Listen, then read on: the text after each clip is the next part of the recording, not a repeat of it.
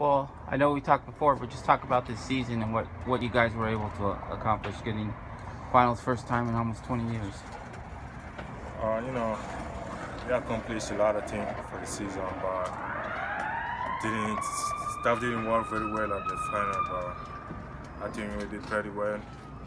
Every guy's happy how far we get, and our main goal was to win the CIF championship, but we didn't get it.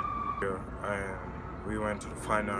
We couldn't do that last year, so I think that was a great thing. But we didn't win the final, but everybody learned a lot of stuff, how to play, how to compete, and we was proud of for ourselves as a team. So yeah, that's how we handled it. Yeah. What do you know, because I talked to your coach, he said you improved drastically this year from last year. What do you feel you did better this year? Yeah, you know, I did a lot of things better this year.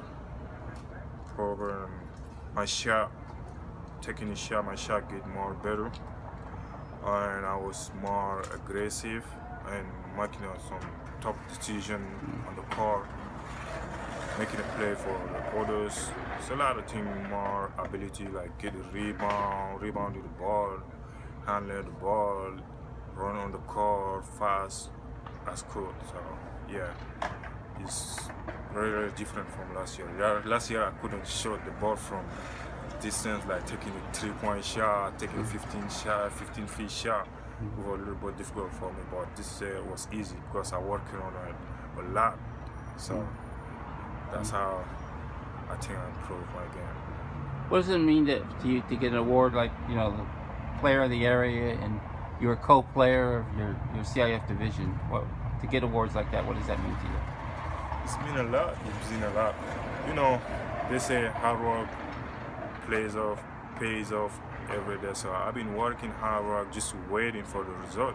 So that is the result for me for season. So because I work a lot during the summertime, and the season show, so I was ready to go.